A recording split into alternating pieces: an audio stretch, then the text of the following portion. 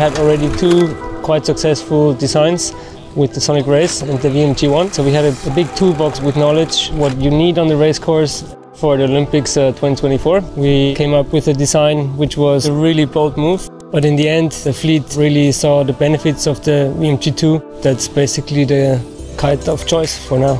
Every size of the VMG3 is designed on its own and optimized to the conditions you were using it.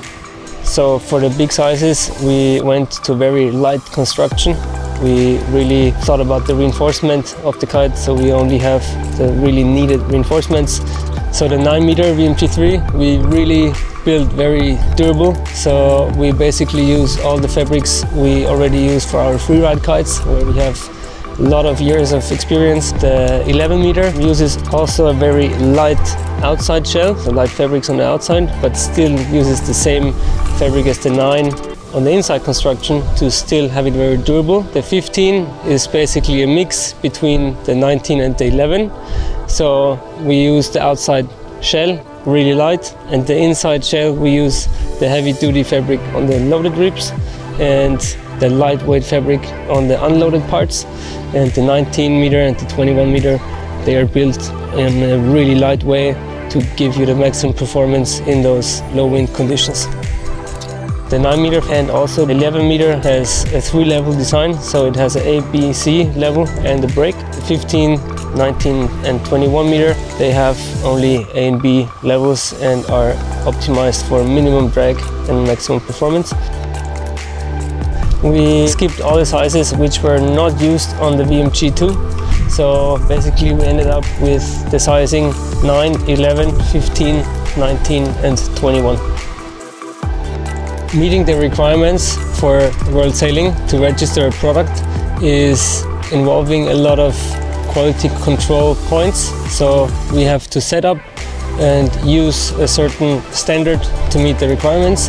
And for sure we not only use those standards for the VMG3, but also use it for our rest of the range freeride products, that the overall quality of the FLYSURFER product is increasing. The success story from the VMG2 basically gave us a big pool of riders who were training and used to the VMG2. And we had a lot of feedback on points we could improve for the VMG3, and those were also the points we tried to work on. Everyone wanted to have even more power and even more wind range, and also the light wind performance, especially on the 21 and 19, was a big point we were working on. So making the kite very light and also make the kite even easier to use and make it effortless to get the performance out of the kite. So the VMG3 has a really, really big wind range and is effortless to go upwind, so you don't need to put that much work into it, and goes downwind very, very well because of the lightweight construction.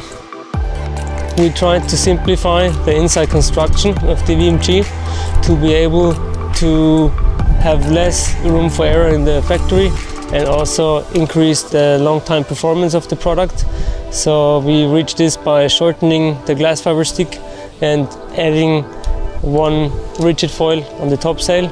So basically the two bows are separated from each other, and this will make the kite fly better for a longer time.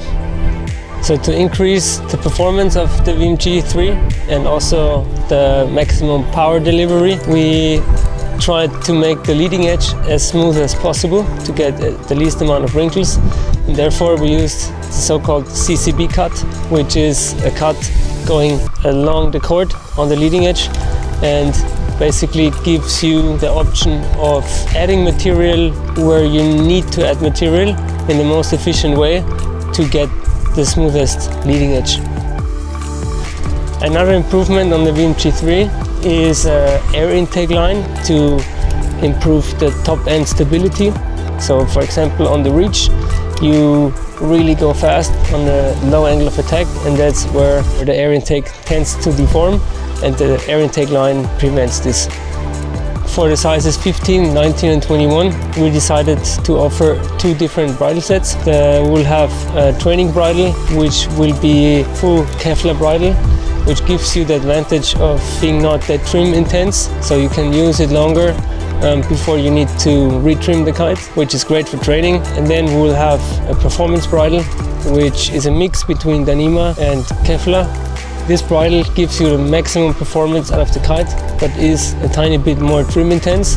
So we would recommend to keep this performance bridle on the kites for competitions and add the Kevlar bridle or the training bridle to the kites where you put a lot of hours on for training. In the scope of delivery, on the sizes 15, 19 and 21, the performance bridle is attached. And if you want to put hours on those kites, we highly recommend to get the training bridle set, which is not as trim intense. Our sizes were developed on 12-meter lines, but you can play with the line length a bit to get better low ends. You use a little bit longer lines, or to be quicker in maneuvers, you go on a little bit shorter lines. We found out during testing that 11-meter lines are working a little bit better because the overall length of the VMG³ bridle increased a bit because of higher aspect ratio. So you can compensate this with a little bit shorter lines. So we recommend 11-meter lines or 12-meter lines for all sizes. To keep the performance of your VMG³ as long as possible, we recommend to pack the kite and store the kite with the concertina method. To find out more about other tips and tricks, go and check out our other tutorial videos about the VMG³.